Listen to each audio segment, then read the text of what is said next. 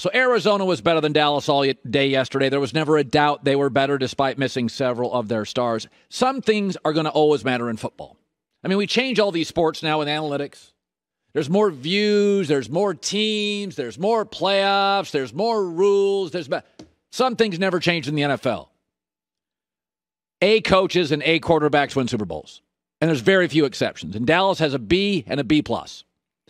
Dallas, once again, has feasted. You guys keep calling it a Dak slump. I think it's what he is. Dallas has feasted again this year in a bad division, 5-0 against the NFC East, and they're average 6-5 against everybody else. And Dallas has feasted on very average quarterbacks. They beat Taylor Heineke twice. They beat a very young Mac Jones in Week 6, had to go to overtime. They beat Mike Glennon. They beat Taysom Hill. Jalen Hurts just coming out of the chute for Philadelphia. 6-5 against everybody else. You know, it's funny. I watch this all the time.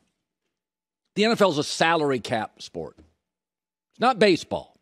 It's a salary cap sport. What's always my rule?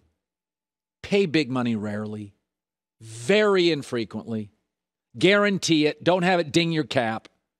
So everybody in the media, oh, Dak deserves the big bag, Dak. It's funny, media is great at paying people when they don't have the bank. Media wants to pay everybody, and now you're stuck with Dak, who's a B+ quarterback, a great kid, a better intangibles than tangibles, $40 million a year. Did you watch that game with Kyler Murray? Did you watch third downs? Dak was 3 for 11 with excellent weapons. Kyler Murray was missing DeAndre Hopkins, Rondale Moore, James Conner on the road, missing all of them. Third down, he was magical. Dak had his guys, 3 for 11. You watch them, really? Yeah, everybody in the media wants to pay everybody. It's like you ever run a business? It's a salary cap league. Even in my tiny businesses, I don't have a salary cap. I have salary limitations. NFL's got a salary cap. And, you know, I've said this before. The Jalen Smith deal for the Dallas Cowboys. Jalen Smith's a great story and a great kid.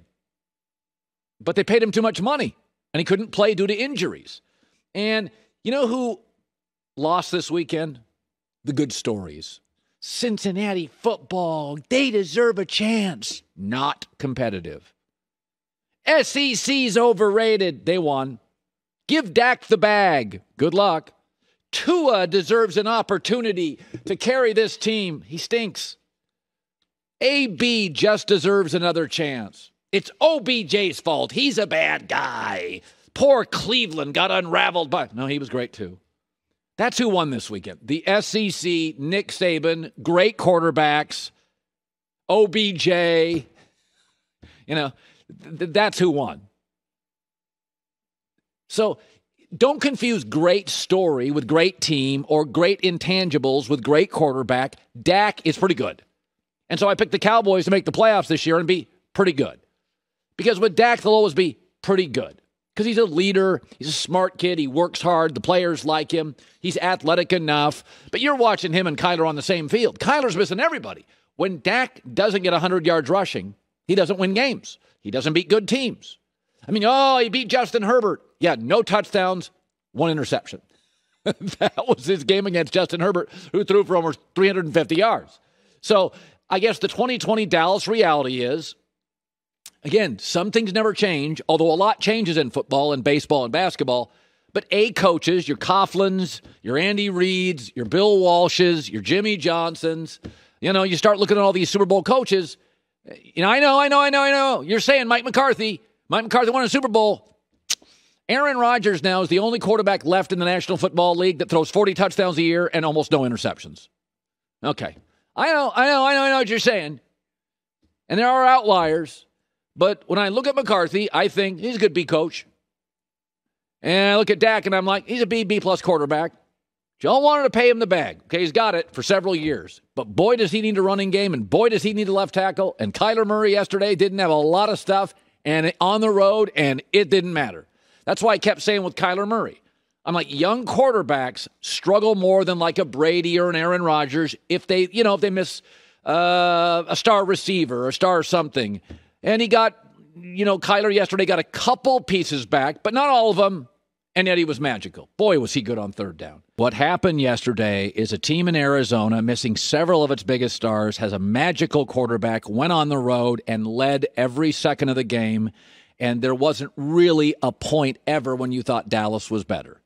That's what really happened yesterday. That was just word salad. All right, let's talk Rams road win.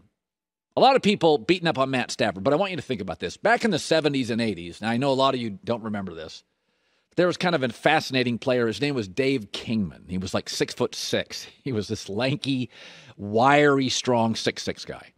And all he did was strike out or hit home runs. Like, that's all he did.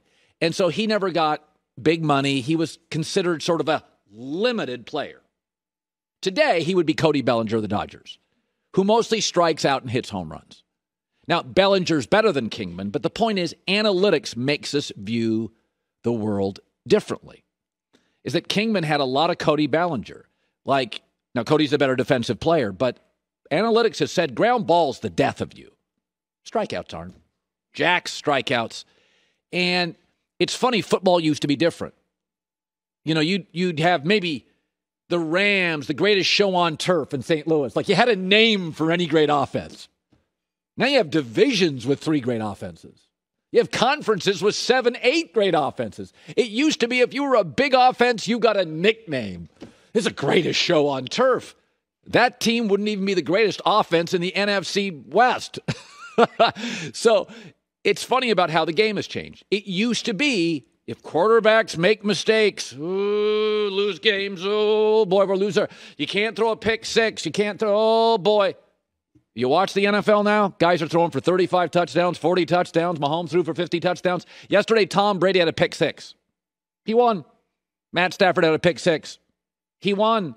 Derek Carr had 2 picks. He won. In 2021, you can overcome a really bad mistake.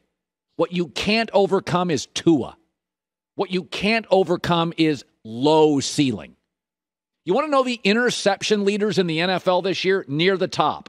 Joe Burrow, Matt Stafford, Josh Allen, Justin Herbert.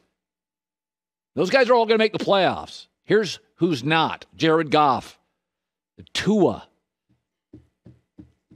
Kirk Cousins. You can't overcome average at that position.